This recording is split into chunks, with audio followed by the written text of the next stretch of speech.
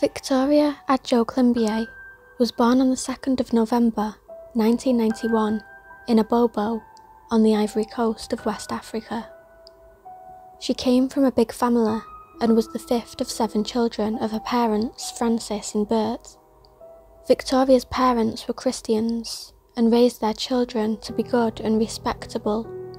They never smacked them and stated that there was never a reason to because they were so well behaved. The family lived in a rented 3-bedroomed home in Ivory Coast's largest city, Abidjan, where Francis had worked as a waiter at an international hotel. Victoria was consistently happy throughout her life and was referred to as having the brightest smile. No matter the day or the circumstances, there was never a time where Victoria couldn't find happiness in her day. Every person she ever encountered said that her joy and spirit had stood out to them. The most noticeable thing about Victoria being her love of dancing and singing, something that she would do wherever she went. The family didn't have a lot of money, and Bert has described that in Africa they don't have a benefit system. Therefore, it is instead common practice for extended family members who are well off to always help the poorer ones. In October of 1998, Bert's maternal aunt, Marie-Therese Coelho, arrived at the Climbié household. Marie-Therese was based in Paris, where she worked for an airline company. She had been living for some time in France and told Francis and Bert that the reason for her visit was that she was prepared to take back one of their children to France and arrange for their education. The idea of one of their children receiving a good Western opportunity and a better life was too much to turn down. It was soon decided that Victoria would be the one to go. Bert recalled that it was a frightening prospect, and she pleaded with Marie-Therese to take care of her baby. But Marie-Therese was extravagantly reassuring. Bert recalled that Marie-Therese had picked up a Bible and swore on it, stating, "I will treat her as my grandchild, I will help her to study, and one day she will return to take care of you and help other people." Being that Marie-Therese was somebody they knew well, and she was the head of the family, a French citizen, and apparently, from their perception, incredibly wealthy, this was the opportunity of a lifetime.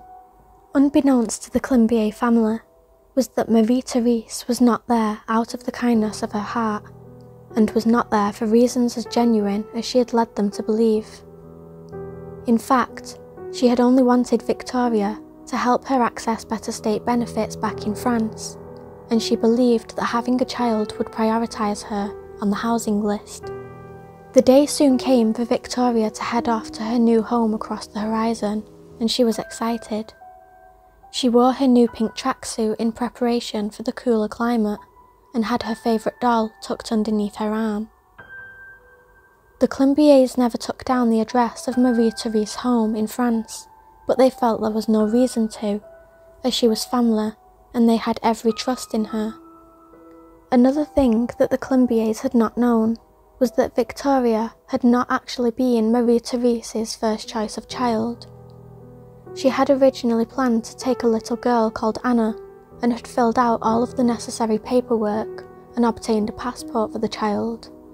However, when the time had come to take Anna back to Paris, the parents of the little girl had changed their minds and told Marie-Therese that they didn't want their daughter to go.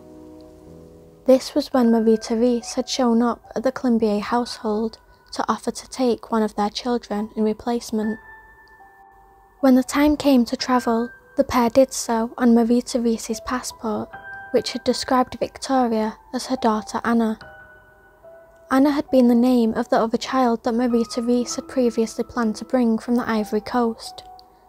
However, on short notice, and also to avoid the extra costs and hassle that came with changing the documentation, Marie-Therese had decided to just pretend that Victoria was in fact Anna.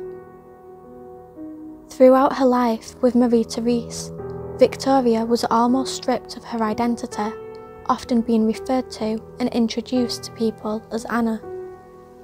To get Victoria through border controls, she also gave Victoria hair extensions to resemble the photograph of Anna, the actual girl in the false passport who had longer hair than Victoria.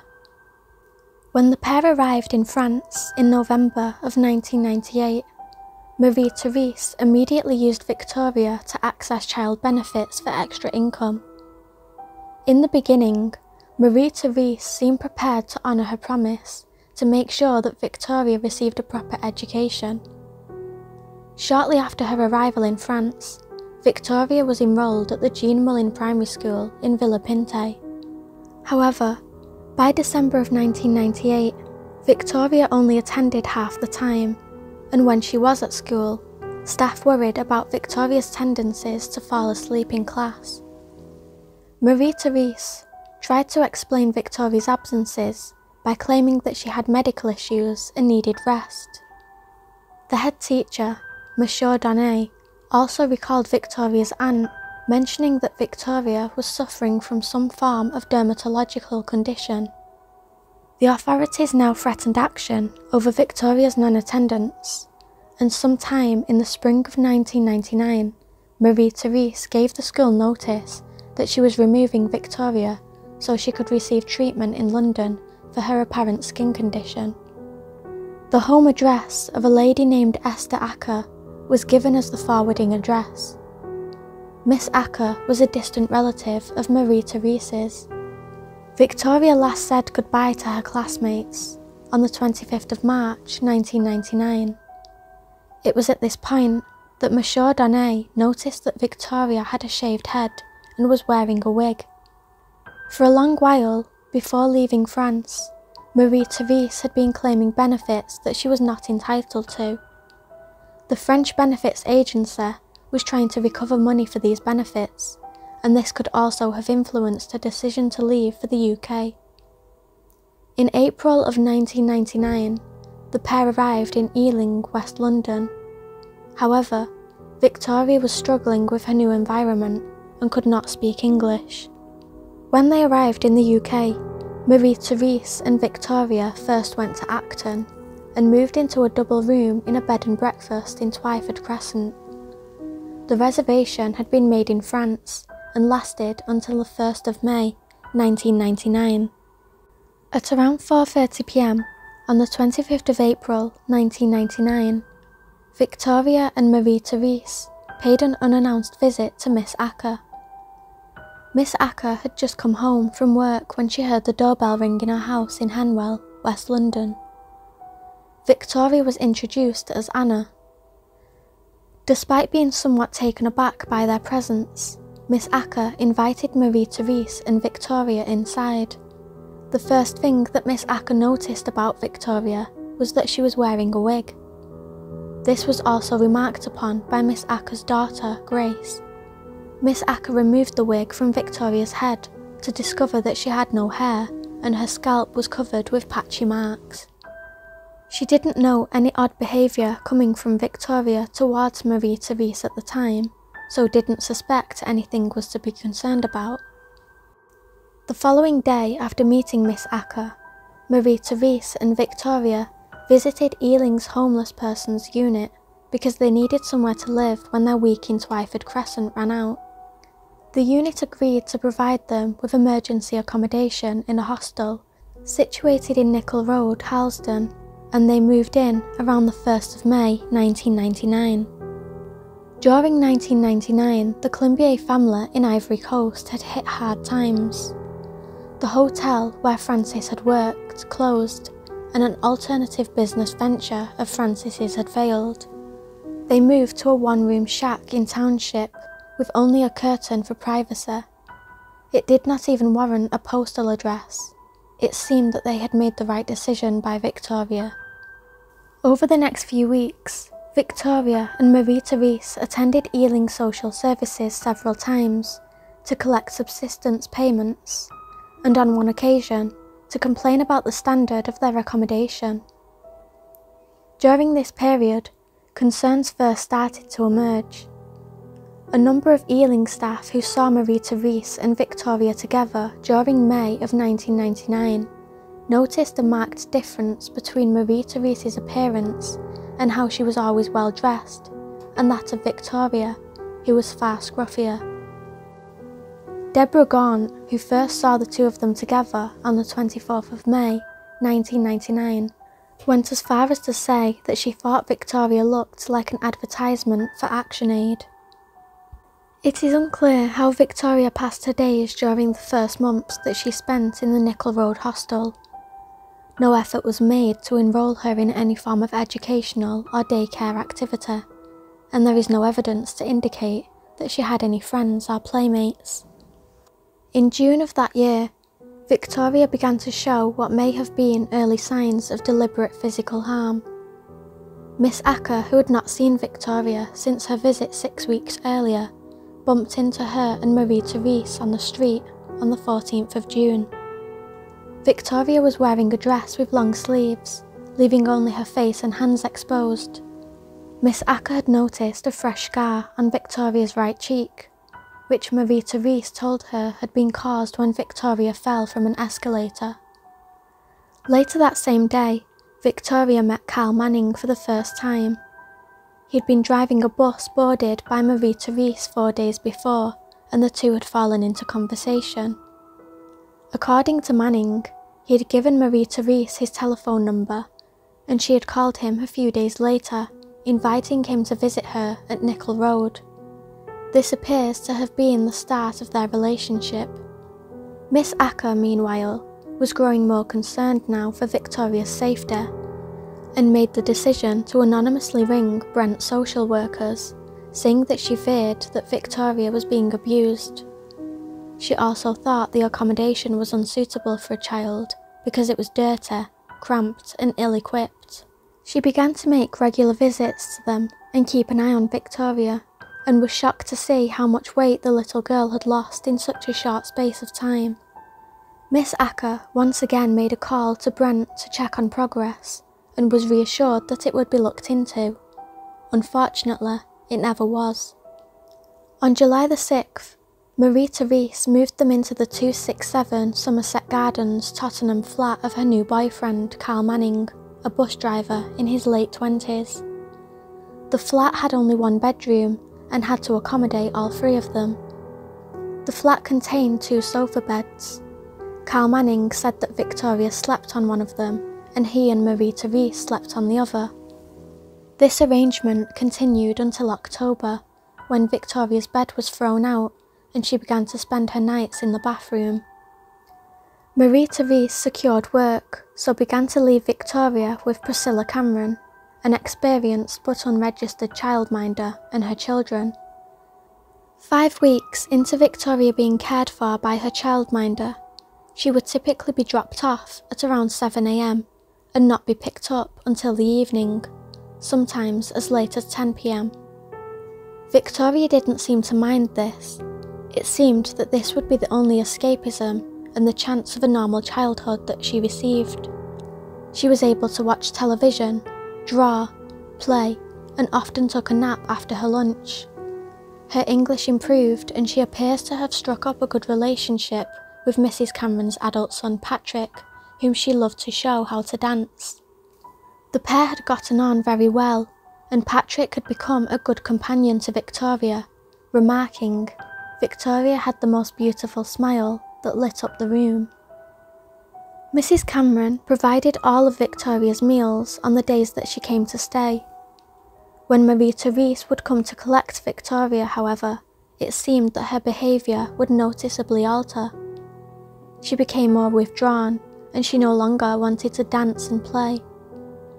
Victoria tended to look down at the floor, rubbing her hands together whenever her aunt was present. Mrs. Cameron noticed that Marie-Therese would often speak very harshly to Victoria, referring to her as a wicked girl. On several occasions, Victoria turned up at Mrs. Cameron's house with a number of small cuts to her fingers. When questioned about them, Marie-Therese said that they had been caused by Victoria playing with razor blades. On the evening of the 13th of July, 1999, Marie-Therese turned up unexpectedly at Mrs. Cameron's doorstep in an agitated state. She asked Mrs. Cameron to take Victoria for good, because apparently Manning was not prepared to tolerate Victoria living with them anymore. Mrs. Cameron refused but agreed to take Victoria in for one night because the poor child was looking so ill. When she arrived, Victoria was wearing a baseball cap pulled down over her eyebrows. When Mrs. Cameron removed it, she saw what she took to be a burn the size of a 50-pence piece on Victoria's face. Mr. Cameron also noticed 3 circular marks on Victoria's lower right jaw, which looked to him like injuries that had been healing for a little while. Both he and Mrs. Cameron noticed Victoria's eyes were also bloodshot, and Mrs. Cameron also observed a loose piece of skin hanging from her right eyelid. Mrs. Cameron's opinion as to the likely cause of these injuries is shown by the fact that she asked Marie-Therese who had burned and beaten Victoria. Marie-Therese replied that all of the injuries had been self-inflicted. Mrs. Cameron gave Victoria a clean pair of pyjamas and put her to bed. Later that evening, she heard groaning coming from the room and went to see what was the matter. Victoria was asleep, but Mrs. Cameron saw that her face was swollen and her fingers were oozing pus. Mrs. Cameron called her daughter Avril to come and look. On the 14th of July 1999, Mrs. Cameron's daughter Avril became so concerned over Victoria's mounting injuries that she took her to Central Middlesex Hospital at around 11 AM. However, once there, Victoria was reluctant to talk about how she got her injuries. Victoria was seen by Dr. Bainan within an hour of her arrival. In his view, there was a strong possibility that this was a case of non-accidental injury. Following a 2-hour examination, the doctor pointed to Victoria's thigh and asked Avril if she knew what the marks were. When she replied no, the doctor went on to inform her that they were cigarette burns. Just over a week later, on the 24th of July 1999, Victoria was back in hospital yet again. This time, it was the North Middlesex Hospital, and Marie-Therese had been the one to bring her in. Her most urgent injury yet was a serious scald to the face. Marie-Therese explained that Victoria had tried to get rid of the itching scabies by holding her own head under scalding water. Victoria's burns were so serious that she was admitted to the paediatric ward, known as Rainbow Ward, where she stayed for the next 13 nights. One thing shone through the appalling facial disfigurement in the photographs recorded. Victoria was still smiling. No matter what Victoria went through, hardships, poverty, abuse, she always kept the smile upon her face.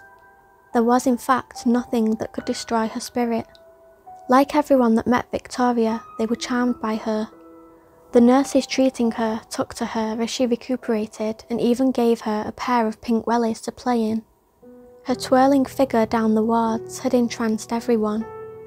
One nurse would take her to see the babies in the neonatal ward and often brought her sweets and treats. She was described by all of the hospital staff as a little ray of sunshine. But nurses noted a change when Marie-Therese arrived. They recorded that the relationship was more like that of master and servant rather than mother and daughter. Other notes recorded a belt buckle mark on Victoria's body. Once, Victoria had been so frightened when Marie-Therese had arrived that she wet herself.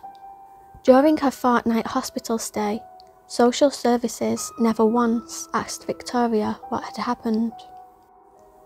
Victoria left the North Middlesex Hospital with Marie-Therese at approximately 8 PM on the 6th of August 1999. They went straight back to Carl Manning's flat in Somerset Gardens, where Victoria was to spend the remaining 7 months of her life. Police Constable PC Karen Jones was assigned to check up on Victoria. However, she never once made a visit through fear of catching scabies from the furniture, and no health visitor would make up a following visit after Victoria's hospital admission. Back at Carl Manning's flat, where Victoria and Marie-Therese were now living, they were assigned a social worker, Lisa Arthur. She's just qualified with only 18 months experience. She needs to be closely supervised, but she isn't. In August, Lisa made her first of 2 visits to Carl Manning's flat. The flat was better than many that she had seen. It was neat, clean, and Victoria was well presented. Lisa did not speak directly to Victoria, however, or address the fact that she was not receiving an education. Lisa left the flat satisfied and scheduled another visit for in a couple of weeks' time. Little does Lisa know is that Victoria is now being forced to sleep in the bathtub every night. Living in constant fear and receiving regular beatings mean that she has now become incontinent. She had soaked the sofa on which she slept, so Carl made her go to bed in a bin liner in the bathtub. This had also prompted him to hit Victoria. He recalled that he began by slapping her, but by the end of July, he had started using his fists. Victoria was now also forced to sleep in her own excrement in a room without heat or light. It was now winter. Carl Manning and Marie-Therese often place food on a plastic plate, but Victoria's hands are also tied.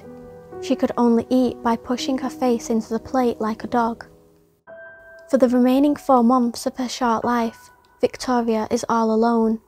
She is starved and tortured daily. Miss Arthur made the second of her 2 pre-announced visits to Somerset Gardens on the 28th of October 1999.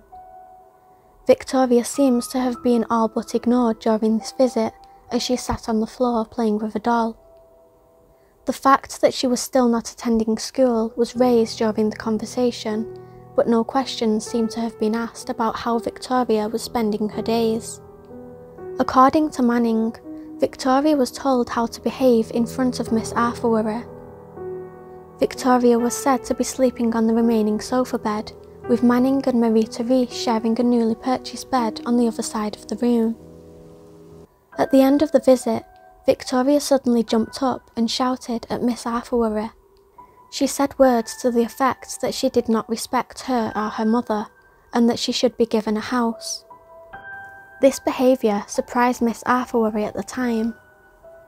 During the course of their conversation, Miss Arthur told Marie-Therese that the council only accommodated children who were at serious risk of harm, and that in the council's view, Victoria was not at such risk. It may be no coincidence that within 3 days of this conversation, Marie-Therese contacted Miss Arthur to make allegations, which, if true, would have placed Victoria squarely within that category. In November, Marie-Therese rang social services hysterically, alleging that Carl had sexually assaulted Victoria. Marie-Therese turned up at social services with Victoria and her alleged abuser Carl. When it was explained to Marie-Therese that before she would receive her council house, Victoria would need to be examined and Carl arrested, she immediately withdrew the allegations. Marie-Therese began to attend church with Victoria, the Mission Ensemble Pour Christ, a church which meets in a hall close to Borough High Street, where she says Victoria's condition has been caused by devils. On the 24th of February, Marie-Therese took Victoria to church once again. A member of the congregation seen Victoria and insisted that she be taken to hospital. The pastor here was Pascal Arone. He had a detailed recollection of Victoria's appearance at this stage. Despite the season, Victoria was dressed in heavy clothing that covered all of her body, apart from her head and hands. He noticed wounds on both and advised Marie-Therese to cut Victoria's hair shorter so that the injuries to her scalp could breathe. Marie-Therese told him about Victoria's incontinence, and he formed the view that she was possessed by an evil spirit. He advised that the problem could be solved by prayer. By the 19th of February 2000, Victoria was very ill. On this day, which was a Saturday, Marie-Therese took her to another church, the Universal Church of the Kingdom of God, housed in the old Rainbow Theatre on Seven Sisters Road. Audrey Hartley Martin, who was assisting Pastor Alvaro Lima in the administration of the 3 p.m. service, noticed the two of them coming up the stairs. They were shouting at each other, and Victoria seemed to be having difficulty walking. The pair were disturbing the service, so Miss Hartley Martin took Victoria downstairs to the creche. She noticed that Victoria was shivering, and she asked if she was cold. Victoria replied that she was not cold, but she was hungry. Miss Hartley Martin obtained some biscuits for her, and Victoria hid them in her pocket when Marie-Therese came down to collect her. Miss Hartley Martin said in evidence that she did not seek to ensure Victoria received medical attention because she was not aware that the child was ill. At the end of the service, Pastor Lima spoke to Marie-Therese about the difficulties she was having with Victoria, particularly her incontinence. He expressed the view that Victoria's problems were due to possession by an evil spirit and that he would spend the week fasting on Victoria's behalf. He believed that he made it clear that Victoria was not expected to fast herself. Marie-Therese was advised to bring Victoria back to church the following Friday morning. According to Pastor Lima, Friday was the day on which prayers were said for deliverance from witchcraft, bad luck, and everything bad or evil. The events of the next week unfolded as follows. On the Sunday, Marie-Therese and Victoria returned to church where they were seen by Pastor Celso Jr. Apparently, Victoria was quiet and well behaved during the visit. On Wednesday, Marie-Therese phoned Pastor Lima in the evening and told him Victoria's behaviour had improved, in that she had ceased to cover the flat in excrement. On Thursday, Marie-Therese phoned Miss Hartley Martin and told her that Victoria had been asleep for 2 days and had not eaten or drank anything. By the evening of the same day, Marie-Therese was sufficiently concerned enough to bring Victoria to the church and ask for help. Pastor Lima advised them to go straight to the hospital, and a minicab was called. Mr. Salman Pinabasi, the minicab driver, was sufficiently concerned enough about the condition Victoria was in to take her instead to the nearby Tottenham ambulance station. She was then taken by ambulance to the North Middlesex Hospital and admitted to the casualty unit. On arrival, Victoria was unconscious and very cold. Her temperature was 27 degrees Celsius. Initial attempts to warm her up were unsuccessful, and Dr. Alsford arrived around midnight. Her examination of Victoria was limited because her first wish was to increase Victoria's temperature, which at this point was now 28.7 degrees Celsius. A team from the Paediatric Intensive Care Unit at St Mary's Hospital arrived at 2:30 a.m. Victoria was then transferred to St Mary's Hospital in Paddington, where she remained in critical condition with severe hypothermia and multi-system failure. The medical staff were unable to straighten her legs. Over the hours that followed, Victoria suffered a number of episodes of respiratory and cardiac arrest. Her respiratory, cardiac and renal systems began to fail. At around 3 p.m, Victoria went into cardiac arrest for the last time. Resuscitation was attempted, but Victoria did not respond. She was declared dead at 3:15 p.m. on the 25th of February 2000. She was 8 years and 3 months old. Her death had been caused by multiple injuries arising from months of ill treatment and abuse by her great-aunt, Marie-Therese, and her great-aunt's partner, Carl John Manning. On the 25th of February 2000, with no successful contact made with Victoria, Haringey Social Services closed the Victoria Climbié case. Management instructions to Lisa regarding Victoria read, "Complete appropriate paperwork, then NFA." NFA stands for no further action. As well as being forced to spend much of her time in inhuman conditions, Victoria was also beaten on a regular by both Marie-Therese and Carl Manning. According to Manning, Marie-Therese used to strike Victoria on a daily basis, sometimes using a variety of weapons. These included a shoe, a hammer, a coat hanger, and a wooden cooking spoon. The forensic examination of the flat after Manning's arrest revealed traces of Victoria's blood on the walls, on his football boots, and on the undersole of one of his trainers. He also admitted to sometimes using a bicycle chain to beat Victoria. A post-mortem examination was carried out the following day by Dr. Nathaniel Carey. He found the cause of death to be hypothermia, which had arisen in the context of malnourishment, a damp environment, and restricted movement.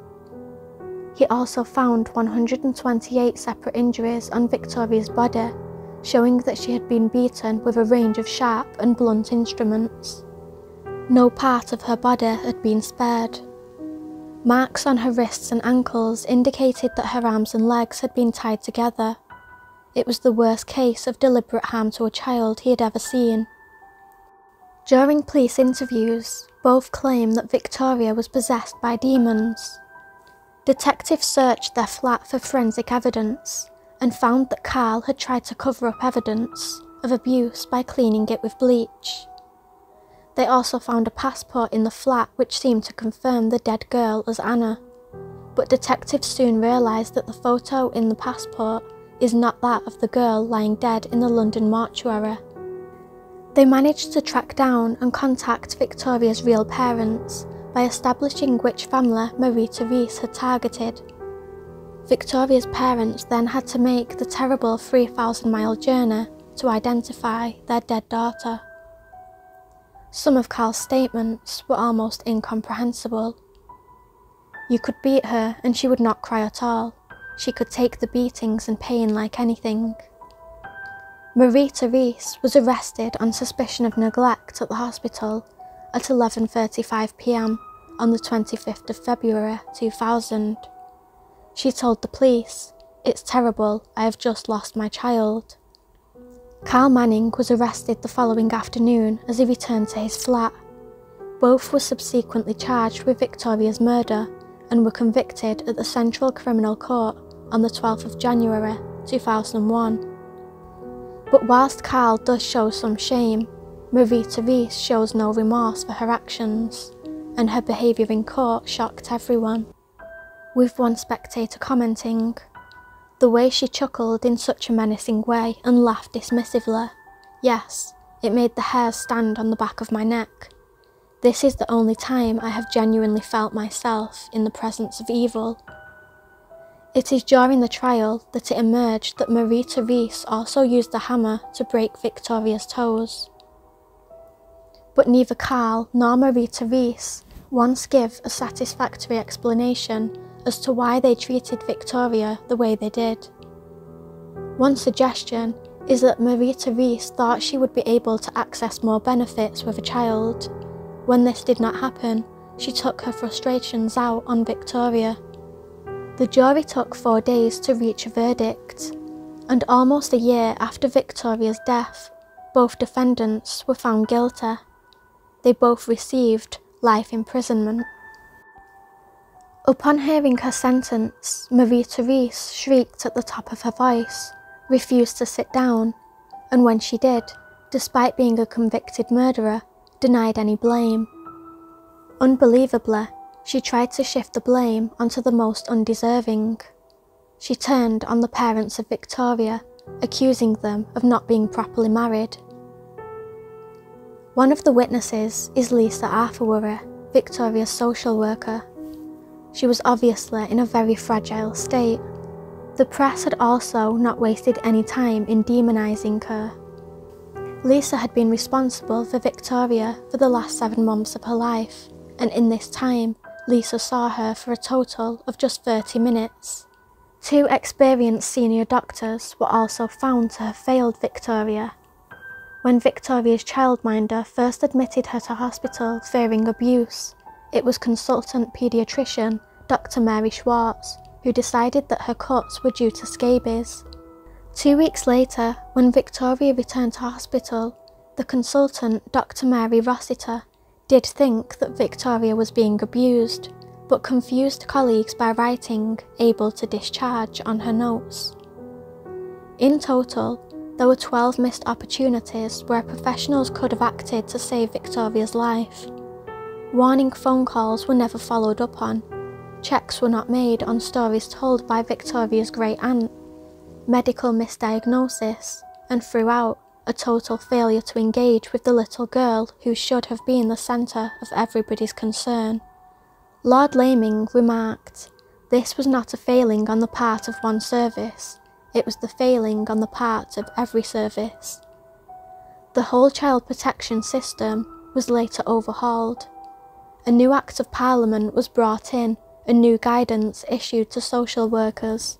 The government also set up a new regulatory agency, the General Social Care Council, as well as the Social Care Institute for Excellence, designed to promote higher standards of practice. Victoria's father, Francis Climbié, says he doesn't regard Victoria's life as lost because of the chance that it created to change childcare for the better. He and his wife started a campaign to build a school for children in the Ivory Coast. It was hoped that by providing education there, other parents wouldn't feel the need to let their children be taken away. That dream became a reality, and their newly built school now teaches 360 children. Victoria was laid to rest by her parents in her hometown in the Ivory Coast, with them remarking, "Do not let Victoria's death be in vain." Sadly, the vital changes were not successful enough and led to other failures years later in cases such as Baby P, a 2-year-old child who was tortured to death by his mother and stepfather and was failed by numerous social workers who also failed to spot his injuries. In a 2008 interview with the BBC, Victoria's mother Bert said, "I'm shocked by the local institutions who did not take the responsibility to follow the green paper to ensure the same thing does not happen to another child. After Victoria, there are many children who have died in tragic circumstances. Nothing has changed, and that's why I'm shocked by local institutions. They did not take responsibility. They gave me their word and I was betrayed." When asked if she had any anger towards those responsible for killing her daughter, Mrs. Climbié said, "When you lose a child, it's never easy. At first it makes your heart bleed, and gradually you have to try and forgive what has happened and pray for the person's soul. In life, one must always forgive."